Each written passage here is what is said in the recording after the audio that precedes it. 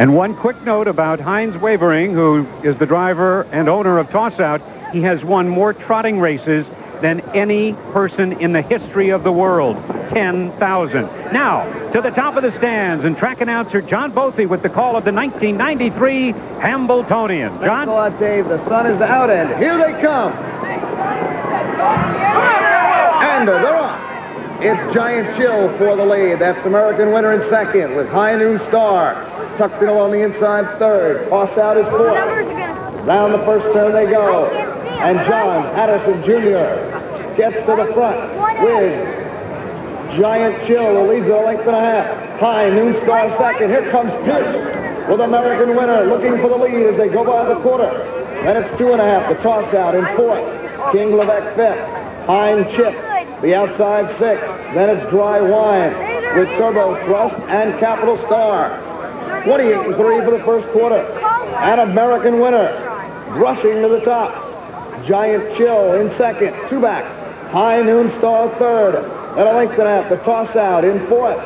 King Levesque, the inside fifth. Pine Chip is sixth. After that, Dry Wine with Capital Star and Turbo Thrust.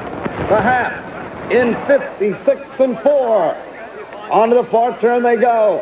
And it's American Winner who leads it by 2. High Noon Star, stablemate in second with Giant Chill third.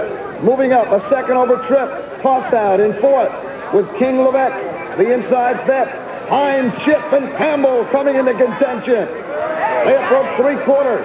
And it's American Winner in front by a head. Right there is High Noon Star. Pine Chip making a big move.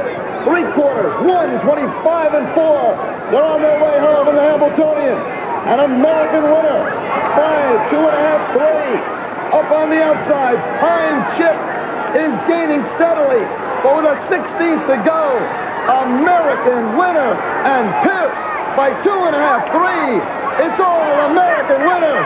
The sword is up for Pierce in 1:53-2.